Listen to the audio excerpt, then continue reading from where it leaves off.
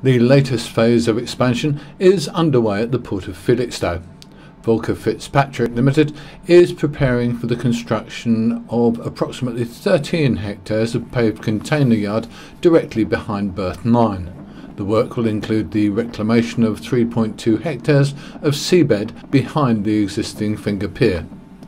Commenting on the latest development, Clements Cheng, Executive Director Hutchinson Ports, said that the creation of additional container storage will allow the port to optimise container handling operations between the berth and its supporting yard and further enhance the service offered to port customers. Completion of the new container yard, which will comprise 10 container blocks and allow 6 high stacking, is scheduled for early 2019.